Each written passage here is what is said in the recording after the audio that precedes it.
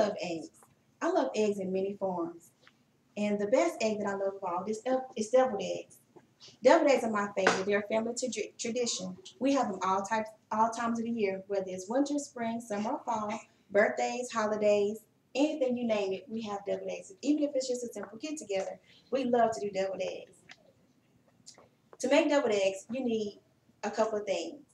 You need to gather your ingredients, mix them all together, fill your eggs, and you have a nice, tasty treat, hors d'oeuvre, or a side dish. You make your choice.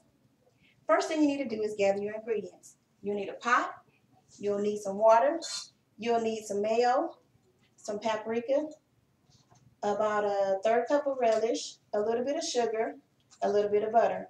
Make sure you melt your butter before you start your eggs because you don't want to have clumpy butter. And you just need about a half a tablespoon. So first things first, to make your tasty deviled eggs, first thing you need to do is you get your eggs. Now depending on if you want 5, 10, or 20 eggs, each egg makes 2 deviled eggs. So if you want 10, then you need 5 eggs. So you'll put your eggs in your pot. You'll fill it up to water. At least fill your water up at least 2-3 inches above your eggs. And you put it on the stove and you put them on high. You should boil your eggs for about 15 minutes. One way to know that your eggs are ready is you take them out of the pot. If you put them on the counter, you spin them. And if they spin upright, that means your eggs is ready. If you don't, you need to let them boil a little bit longer. Next thing you need is you need your mayo. So you're going to gather all those ingredients together. Again, like I said, melt your butter first before you put them in your thing. So I've already mixed my mixture together, but I'm just going to show you what to do. You've already boiled your eggs. You need to make sure you rinse your eggs in cold water so that way you don't have hot, soggy eggs. You're going to take your eggs, and I've already boiled them, so we can go through this a little quickly. You've got your boiled egg, you've peeled it, and it's nice and cool. So the first thing you're going to do is you're going to slice your egg in half. And if your egg is boiled right, you should have 2 perfect halves. You're going to take your spoon, you'll dig that out, you dig them out. And so I'm going to do about 3 just for now. And they should come out pretty simple. And if you don't mind the smell, you should get through this pretty quickly. So now you have your egg yolks. Then you're going to take your mayo. You need about at least a cup, depending on how many you want to make, and you're going to do it to taste.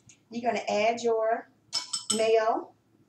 You're going to take at least about a third cup of relish. You can either use sweet relish or do regular relish. It's up to you. You're going to add that in. And like I said, I use butter because I like my eggs to be a little bit creamy. You're going to pour that in. You're going to also pour a couple of little teaspoons of sugar. You're going to mix it all together. And what you're going to end up with, and I've already pre-made mine just to save a little time.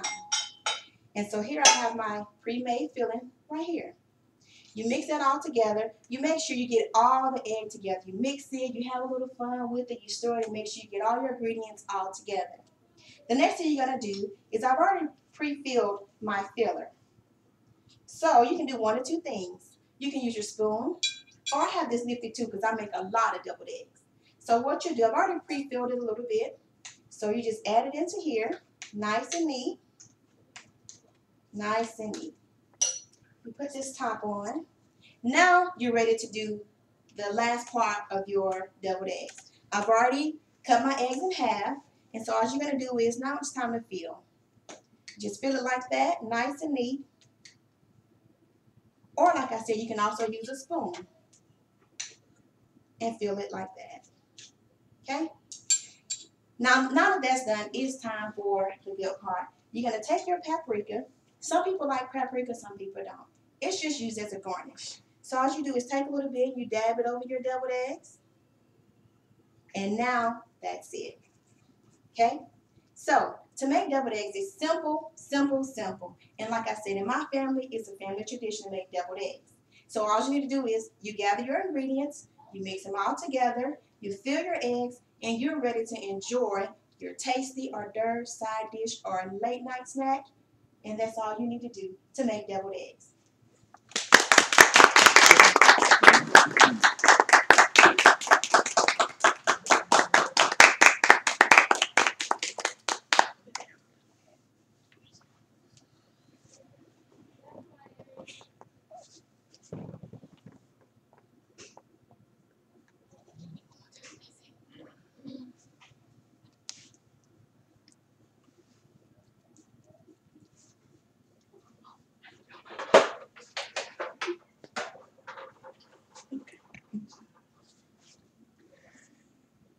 Here's your finished treat.